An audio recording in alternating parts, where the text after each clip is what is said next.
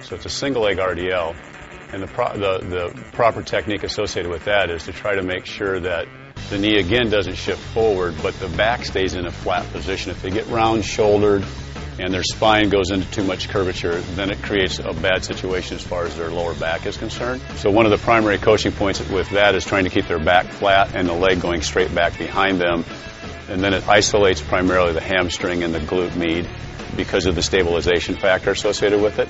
It's also a tremendous exercise for ankle stabilization, especially when you introduce the RX pad. Key mistakes to avoid is shifting forward too far with the knee and then rounding the shoulders forward and slouching over like your lower back. And on those, primarily 6 reps because you end up losing your focus on it. You can go as high as 8, but primarily we teach just 6 because of the factor involved with the balance and the appropriate position with the lower back and the knee.